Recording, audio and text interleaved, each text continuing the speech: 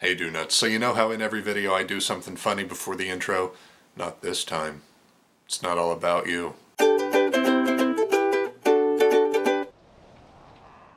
Actually, this time it is all about you. Pickles? Yes, sir.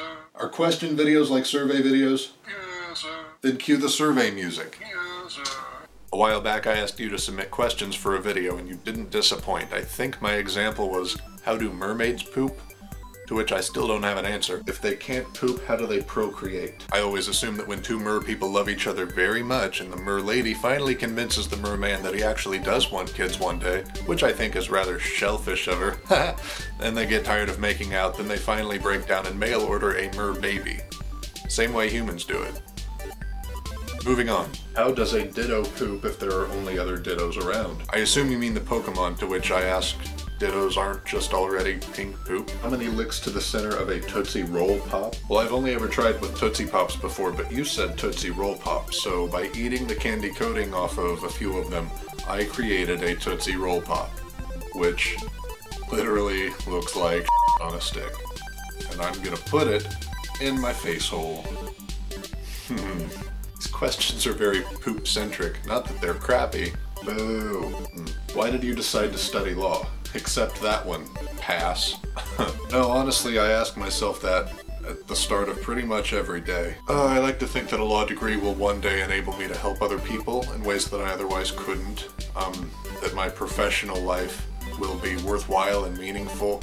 And I pray that that comes to fruition so that the stress that I'm experiencing now will be worth it in the end.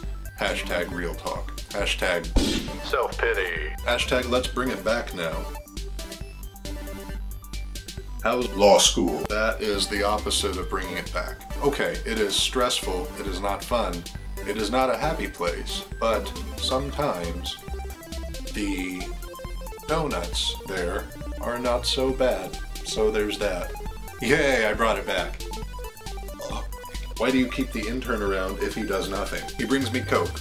And by that I mean beverages, not cocaine. But by that I also mean drinks that contain mostly Coke. Half Coke. A couple ounces of Coke. It's booze. Nope. I can't, not after all the poop jokes. I can't, so we may never know how many licks it takes to get to the center of a poopsicle. And that's not a bad thing.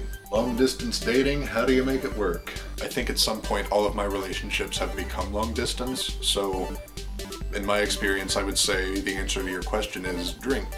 No, drinking does not help relationships. Pretty much everything else, but no. In relationships, romantic or otherwise, I think the most important thing is communication. And it can be especially hard in long distance because when you're with someone physically you can rely on verbal cues, body language, inflection of their voice. And that can be difficult when you rely largely on text messages, even email, Skype, phone calls. Make those kind of things difficult. My dad's calling. Hello? I'm good. Okay, bye. His question was, what time will you be home? The answer is 5. You're welcome. I would just say make your thoughts and feelings as apparent as possible. Don't talk to them like they're an idiot.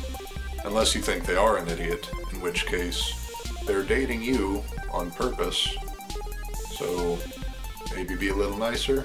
Jerk. If you have to have an argument or a serious discussion through phone call or Skype or whatever, just be very direct in saying, you know, this is how I feel about this.